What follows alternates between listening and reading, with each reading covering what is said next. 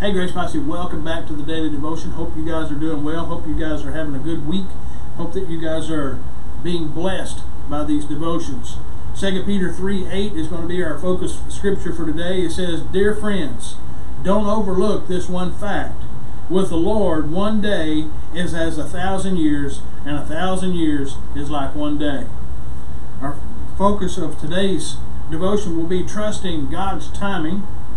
Joseph was in jail on false charges, but God had given him the ability to interpret dreams. And when the Pharaoh's baker and cupbearer came to him in distress, Joseph was able to help. Genesis chapter 40. The news was good for the cupbearer. He was going to be released from prison and restored to Pharaoh's service. So Joseph made a small request to be remembered to Pharaoh. Genesis 40 verse 14. Joseph protested his innocence without any apparent bitterness in verse 15. But the cupbearer forgot about Joseph. Genesis 40 verse 23. And Joseph stayed in the dungeon 2 more years. Genesis 41 verse 1. Disappointment causes men to choose self-pity.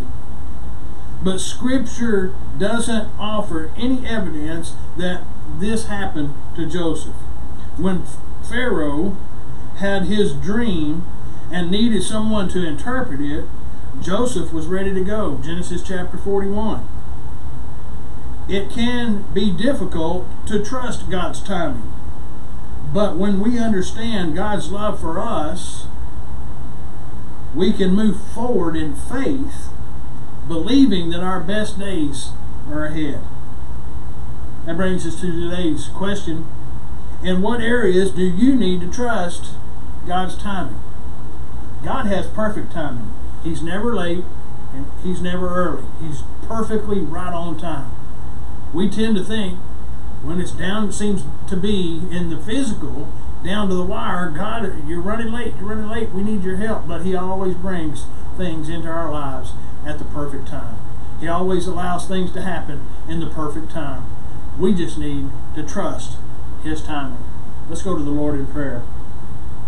Our Heavenly Father, we thank You for this day. We thank You for Your love for us. We thank You, Father, that You have perfect timing. And we ask, Father, that You help us to trust Your timing. And it's in Jesus' name we pray. Amen. God bless you guys, and I'll see you next time.